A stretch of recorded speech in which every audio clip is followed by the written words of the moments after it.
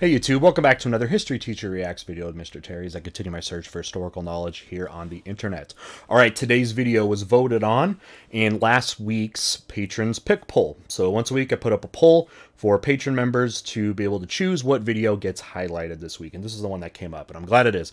It's 10 Bizarre Wars History Completely Forgot. This is by All Time 10's, who's a great channel that does a lot of history-related list videos, and list videos, of course, are always fun. But hopefully with this, since it said that they're Bizarre Wars that history completely forgot, I'm hoping I learned some new things here, and hopefully you do too, and if we can add some commentary or some thoughts, we'll definitely do it. But thank you to the patrons. If you'd like to become a Patreon member, a link will be down in the description. You can join starting at simply $1 a month pledge level, and you can move up from there. You can do the $5 a month pledge level, which also gives you Discord benefits. But if you'd like to do that, link down in the description. If you like this original video, make sure you go down to the description as well and give them a like and a sub. So we can support the original creators here. All right, let's go ahead and get started. 10 Bizarre Wars, History Completely Forgot. Sounds good, and let's do it. 10 Bizarre Wars, History Completely Forgot. 10. Canada versus Croatia. Okay, interesting already. Never heard of this. You never hear about much of Canadian wars, because outside of like world wars and some of the ones with the at least globally with being part of the British Commonwealth and that kind of thing. But that's the one thing I'm going to be thinking about with this. Is this going to be having them related to being a part of the British Commonwealth or what? But all right, anyways, let's check this out. Croatia. Interesting. Remember that time that Canada defeated the Croatian army despite being outnumbered 3-1? I do not. No, that's probably because the Canadian government banned all reports of the incident. After Yugoslavia collapsed in 1991, a brutal ethnic war broke out between the new Croatian and Serbian governments. People, the whole Balkan sort of region, grander region there, is way more diverse and tumultuous than most people believe. I mean, it is extremely diverse in cultural and religious differences, linguistic differences. There's so much, and people kind of will brush that off.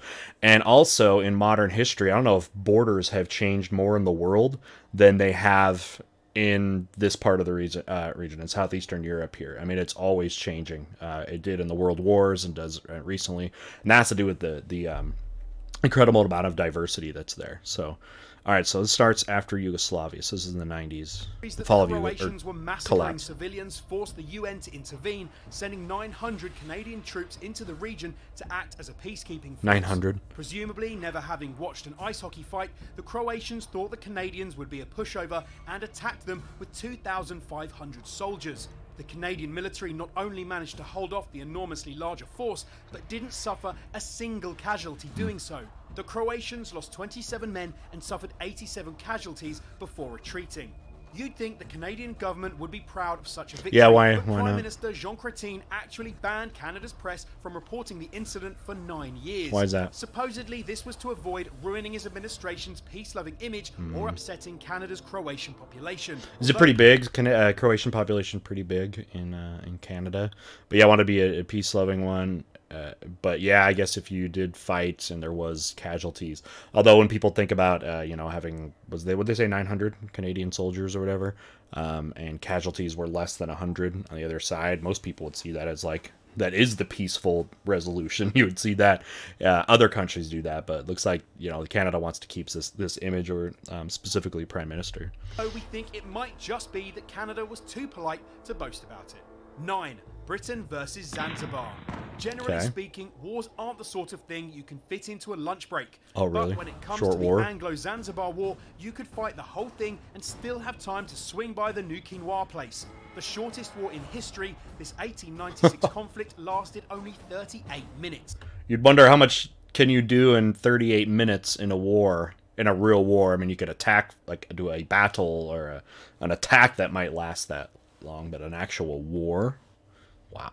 After the death of the Sultan of Zanzibar on August 25th, the new Sultan, Khalid bin Bargash, rose to the throne. The British, who controlled the colony, had a different successor in mind though, and offered Khalid until 9 AM on August the 27th to resign. They even parked 5 warships in the bay below the palace to show they were serious. Jeez. Khalid refused, and after the deadline passed, the British ships bombarded his palace. The shelling only lasted 38 minutes, but over 500 Zanzibaris were killed or wounded. Sounds like a bad decision, right? By Khalid. You know, I mean, did they really think they were going to be able to put up a fight against the British? I mean, what do they say, 1896 or something? British had the best navy on the planet. The palace surrendered at 9:38, and the British marched in to find that Khalid had already fled to Germany, East Africa. A pro-British sultan was installed, and Zanzibar became even more of a puppet state than before. Something to add about British imperialism is they very much preferred indirect rule in most of their colonies, unlike other places. Contrast that with like the French, who like to do more direct rule. The British like to do indirect rule. What we mean by that is putting somebody that basically acts as a puppet to Britain, but rules on their stead, and they thought that, you know, would be more efficient, right, and especially more cost effective, which is definitely true, than direct rule. 8. Van Zandt versus America. After the Civil War ended in 1865, the people of America came together to form the United States, all except those in the county of Van Zandt. The people of this tiny Texan county... It had to be Texas, didn't it? ...were sick of both sides, and in 1867 decided to secede from the United States. They even wrote their own Declaration of Independence. Unsurprisingly, the US wasn't happy with this poxy county embarrassing them, and... I mean, you just had the whole southern half of the United States just declare independence, right? You think you're going to let some small part of Texas? No, America has shown that they will not lose their territories. Absolutely not. Sent a cavalry unit to deal with them. Not to be outdone, the Van Zandt officially declared war on America and gathered their own troops. In the densely wooded conditions of Van Zandt County, cavalry was useless, and the Van Zandt managed to defeat the US troops. Having pulled off the ultimate underdog victory, the new nation did the only sensible thing to do, got blind drunk celebrating. When the defeated American soldiers heard how smashed their opponents were, they simply marched in and arrested them. It had to be Texas, didn't it? Prisoners would later escape, and the US Army never bothered chasing them. The county's Declaration of Independence was never officially repealed, meaning to this day, Van Zandt is technically its own nation. You know, I have this conversation with my students about declaring independence. Does that make you actually independent, or are you not actually independent until the nation you are declaring independence from agrees to it, right? I mean, because you could declare independence and nothing's going to happen. Go ahead, go outside of your house and yell that you're independent, right? Shoot, even write a letter. See if anything happens. Nothing's going to happen, right? I have that too. That's why, like, we have the conversation in my class about the Declaration of Independence, how it's very important in America.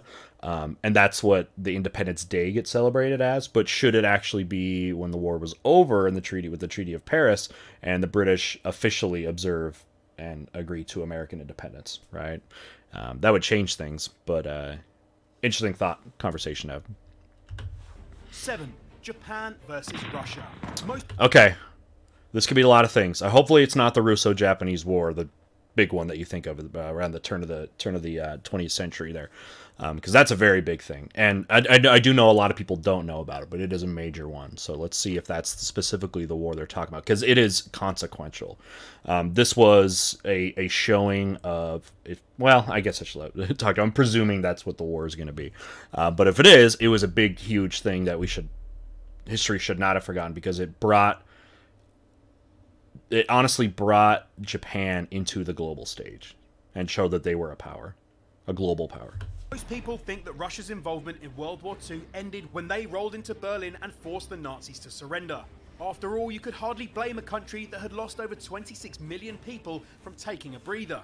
But if Stalin was known for one thing, it was being kind of intense. Oh, is this the USSR declared war on Japan on the 8th of August, okay. launching 3 separate invasions of their territory in China. Okay, so this is good, because, yeah, I'm glad that it wasn't the Russo-Japanese War, because that's definitely not something I completely forgot. But what had happened, a lot of people don't actually know that right on the eve of the atomic bomb, Russia declared war on Japan. It's actually one of the bigger criticisms that a lot of people have about the American use of the atomic bomb was never really got a chance to use the Russians as an ally, because that was the deal that the Allies had made, you know, and specifically with Stalin, that if the Americans, you know, and I guess just the Western world and in general with the British, etc., but especially with the Americans, that if they would open up a Western front, aka D-Day, that and help with Hitler, then Russia would help with the Americans with the Japanese, right? Help the Allies in general with the Japanese. And that was one of the things that America was quick to jump to the gun, not allowing the intimidation that the Russians would have. But what it's, I guess, interested to know here is, just because the atomic bombs were used, does that necessarily mean that the interaction between the Russians and the Japanese did not actually materialize to anything? But I'm going to go back 5 seconds just so we can see this. War on Japan on the 8th of August, launching 3 separate invasions of their territory in China. This sudden attack took Japan by surprise, and they were driven out of China in a matter of days. Yeah. Not done yet, the USSR began to attack the Japanese land in Korea. Stalin's hope was not just to finally end World War II, but to grab as much land as possible before the conflict ended. Sure, and that's what people said about Stalin in the West, too. That although had said that there would be free elections and things like that in Eastern Europe, that, of course, never happened. That's where you get the whole Iron Curtain, the whole Iron Curtain, attack on Stalin, is that they were building up this curtain, this defense or whatever, this line of communist nations to protect Russia, which definitely was the idea. And their Stalin's rebuttal to that was, well, we have just been invaded by Western Europe twice, and just led to millions, tens of millions of people dying, Russians dying from World War I and World War II. Like, they felt that they had a justification for having occupancy in those eastern nations as a buffer zone between Western Europe and Russia. But yeah, you see it, I guess, also the land grab out in east, too.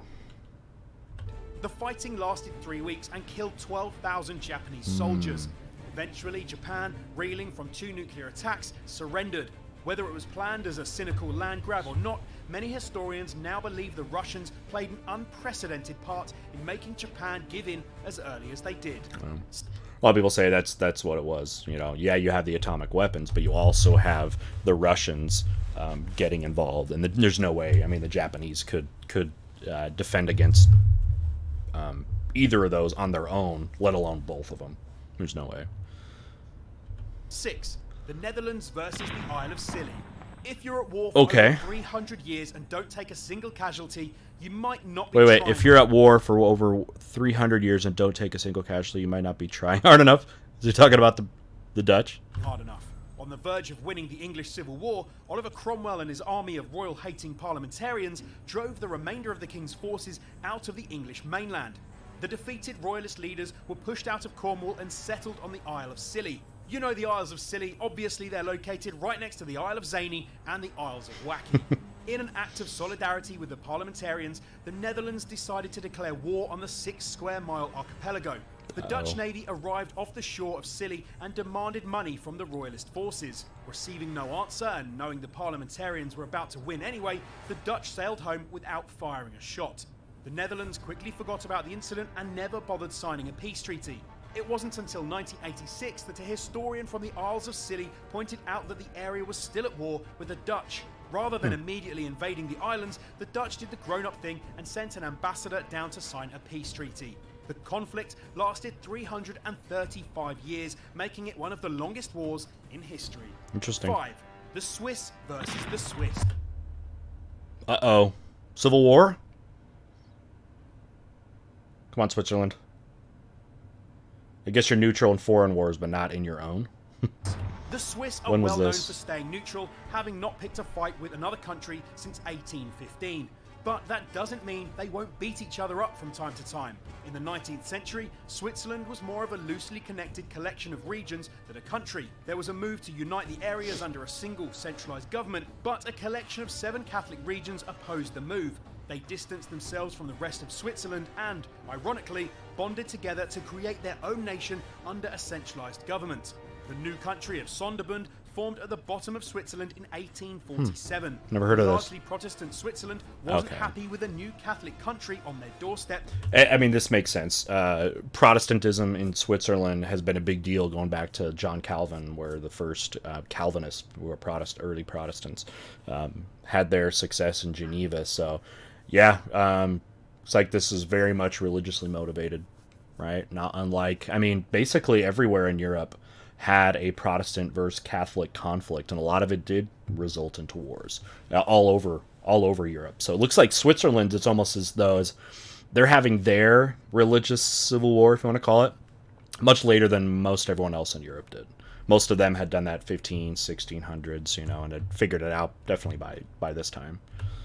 And declared war on them. Perhaps surprised that fucking Switzerland of all places wanted a war, the Sonderbund were caught off guard and appealed for help from Austria and France. But the two nations spent so much time discussing the right way to aid Sonderbund that they ended up doing nothing. Now, why would they even With care? an army 20,000 men stronger than Sonderbund's, the Swiss forces rolled in at the beginning of November and had forced a surrender before the month had ended. 4. Mormons versus America. Nowadays, Mormons are okay, so we're going to get something, you know, within the United States here, another religious conflict, the rise of Mormonism, as it was specifically with the polygamy issue was seen as unlawful, right? Was it Abraham Lincoln that said the two biggest threats to America were like slavery and polygamy or something like that? And yeah, the relationship of Mormons in Utah and the United States was very difficult because they were seemingly breaking the law in a lot of these, specifically with practices of polygamy back in the 1800s and stuff like that, and basically defended themselves like a war known as the Utah War, I believe. Mostly famous for being extremely nice and polite. However, there was once a time when the Mormons were bloodthirsty enough to fend off the US Army. Having met opposition to their polygamous lifestyle in the US, the Church of Latter-day Saints formed their own territory in what is now Utah. Right, that's what, if you know about the religious history of Mormons, they're pretty much driven out of in the Midwest and left the United States to go to out west, which in Utah at this time when they arrived was not part of the United States yet. That won't happen until the end of the Mexican-American War and some of the treaties there. But had to leave the United States to do this, to leave and start their own kind of community, their own territory there in Utah. But it wasn't very long because within a couple years, Utah gets incorporated into the United States. Thus, the church is now just back into the United States, and we'll have to deal with the laws there, as they will now be under American jurisdiction now. While setting up a government there, Mormon leader Brigham Young kicked out all the officials he thought were too corrupt or inept. That turned out to be a bad idea. The disgruntled former officials returned to the US and started spreading rumors that Young wanted to attack America. President James Buchanan sent a huge military force of 55,000 troops to deal with the perceived threat. But despite their numerical advantage, they kept losing skirmishes to the local Mormon forces. After a series of small battles, one of the Mormon militias attacked a train of civilian wagons, hoping to trick the US into believing the area was populated by a tribe of dangerous Native Americans. 126 innocent men, women, and children died in the massacre. At this point, the war had become an embarrassment, and both Buchanan and Young agreed it was best to end their fighting and pretend it never happened. Yeah, you can look into that. It's called the Mountain Meadows Massacre. The Utah was basically in a kind of a lockdown of military hysteria and were fearful that people coming into the state were militia with that. And a group was migrating through for southern Utah from like Nebraska, or forget where, somewhere kind of the Middle East or the Midwest or something like that, and were passing through, and the Mormon militia here attacked them and try to pass it off as like a Native American thing, and it didn't happen, and they killed just slaughtered a whole bunch of a ton of people there. And this ended up being a big black eye kind of for the church there, as a lot of the church officials were kind of involved in that, although they ended up punishing a lot of those people that were responsible for that, ended up being executed under the law. with that too. But yeah, it's definitely what it shows was the hysteria of the Utah War, as it was called back then. But it's an interesting little part of Western history. If you're into kind of the Wild West and all that stuff, is look up kind of the Utah War, and you can understand the bigger context here. Utah would continue to be under Mormon rule for 40 years until it became a US state in 1896. 3. Christians versus pagans. We're going Rome? You're no doubt aware of the Catholic Church's repeated crusades to capture Jerusalem. But like with Hemsworth's, there are other, less famous crusades you've probably never heard of. One of these was the so-called Northern Crusade, we're way later. Also known as the Wendish Crusade. The 12th century expedition aimed to wipe out paganism across Europe, spearheaded by the kingdoms of Sweden. Yeah, well, you'd think that paganism by the 12th century would be gone, pretty much. I mean, most people had converted by then. This is, I guess, you do have more of the Scandinavian states were still some of the last ones that were holding on to some of those ways. There's an interesting transitional period, if you're into religious history, where you saw these Scandinavian nations that were, and people's... combining actually a lot of Christian elements with the Nordic religions, which is kind of cool. Like, I went to a museum once and they showed a crucifix that at the end of it was the hammer of Thor. Really cool, because it's like combining these two things about their culture. Now, were they actually trying to think that was like a thing, that those Christ and Thor or whatever can like simultaneously exist, or is it more just a cultural thing? But it is interesting, and them adapting like Valhalla to the Christian heaven and that kind of stuff. It's a really interesting, there's a transition period of when they eventually they dropped the whole Nordic religion completely, but there's an interesting transitional period you can look at with some neat artifacts where they were trying to blend the two for a while. Sweden and Denmark, these militaries were also backed up by the Teutonic Order and the Livonian Brothers of the Sword, which were Crusaders, Christian religious orders and also great heavy metal band names. The crusading armies swept into northern Germany in June 1147, scattering their pagan opponents and killing or forcibly baptizing them. By the end of the summer, the Christian forces had pushed the largest pagan army, the Wends, to the edge of Europe. This really makes you realize that the Crusades was not just about the Middle East, even though it's focused at that. It's all over the place. And the Wendish leader, Nick Lott, agreed to a mass baptism of his army as part of their surrender. The Northern Crusade was largely regarded as a success, although, as scholars at the time pointed out, forcing people to become Christian at the point of a sword isn't exactly what Jesus would do. Christianity spread by the sword in Europe. That's basically how it does. Going back to the Franks, were the first of the Germanic tribes to convert.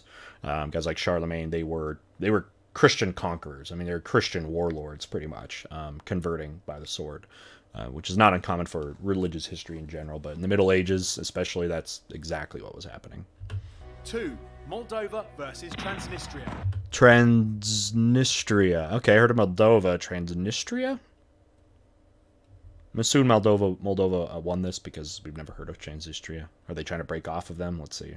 At the end of the Soviet Union, about 1/3 of the citizens of Moldova wanted to remain close allies with Russia and Ukraine. However, the other 2/3 preferred an allegiance with Romania and the West. The pro-Russian side attempted to form their own country Dang, look at that leg elevation on the eastern edge of Moldova, and in 1992, war broke out between Transnistria and Moldova. Although the fighting only lasted a little over 4 months, it was bloody, with the Moldovans losing 324 men and the Transnistrians over 900. The war came to an unsatisfactory end, with the sides agreeing that Transnistria could effectively operate as their own country, but with no other nations recognizing them. What makes this war stand out is that the soldiers weren't about to let a little thing like civil war ruin their social lives. You see that in a lot of, or in some of the Civil War endings, where you get a compromise, basically, in effect, which is, all right, you're not going to be foreignly accepted as an independent nation, but you're going to get more autonomy, a lot more autonomy to run things. You know, it's a compromise. You do see that in quite a few war histories. Opposing troops would meet up in no man's land every evening to drink together. Individual soldiers would sometimes form such close friendships with enemies that they would agree not to kill each other if they ever met on the battlefield. This strange fight-by-day, booze-by-night attitude led to the whole affair being nicknamed the Drunken War by locals. 1. Paraguay versus everyone. Paraguay versus the world. May have heard this, can't tell. But it sounds fascinating, doesn't it? From avenging a pig to fighting over a bucket, over the course of human history, there have been some pretty dumb reasons Bucket war, people have gone love to that. war. But taking on 3 countries at once to impress your celebrity crush is certainly up there. President Solano Lopez ruled over Paraguay during the mid-19th century, and to say that he was a Napoleon fanboy would be putting it lightly. In fact, Lopez was so eager to prove he was as great a general as Napoleon had been that in 1864 he simultaneously declared war on Brazil, Uruguay, and Argentina. So Paraguay's landlocked. I think the only landlocked nation in South America, right? But are not big. And Brazil and Argentina, the 2 biggest nations. What was the other one? Brazil, Uruguay, and Argentina. Good luck, Paraguay. The attempt by the 450,000 people of Paraguay Paraguay to take on a combined population of 11 million went about as well as you'd expect, and Lopez's forces were roundly defeated on the battlefield. Just to be like a conqueror, like Napoleon. Well, if you'd learned from Napoleon, you notice he basically was trying to attack all of Europe at once too, and that didn't end up well. Battlefield. To their credit, the Paraguayans didn't give up after their military's collapse and continued fighting using guerrilla tactics. The nation refused to surrender, not giving in until over 90% of its population had been slaughtered. It was a brutal, pointless war that probably made the people of Paraguay wish their leader had been a believer instead. So that was 10 Bizarre Wars history completely forgot. Did you have a favorite? Which war do you think deserves more attention? So I mean, that Paraguay one seems like the most devastating, massive backfires, right? Holy cow. Anyways, let's finish up. Be sure to let us know in the comments below, and if you're still in a war-y mood, check out the 10 dumbest wars in history playing on screen now. That sounds interesting. Let us know if you want to see 10 dumbest wars. Alright, well this was cool because most of them I had not heard of, and seeing how those play out, you can see some historical examples, like, you know, themes like religion, with that happening too. There's so many wars of religion, religiously motivated, that there's going to be some bizarre ones in there, right? You see the ones about loyalty, right? Loyalty to other nations and that sort of things. You also saw how wars can end differently, with giving more autonomy or just completely shutting it down and it ending more abruptly and having no concessions made, right? I guess you see a lot of similar outcomes in these themes of these wars happening as well. But that was great. Thank you to the patrons that voted on this video. Again, if you are not a patron member and you'd like to get involved in polls, just go down below and you can register in the link below in Patreon. Thank you, though, first and foremost, just for being here. If you have not subbed to the channel, I'd love to have you around and be an active member of our community. Another place you can really be active is with our Discord server. There'll be a link down below. If you have not joined our Discord server, we have a good 4,400 people in it that talk about all kinds of historical topics, and it's a good place to just mingle with other history-minded people. All right, with that, we'll go ahead and end the video here. Thanks for joining me, and we'll see you hopefully very soon. Bye.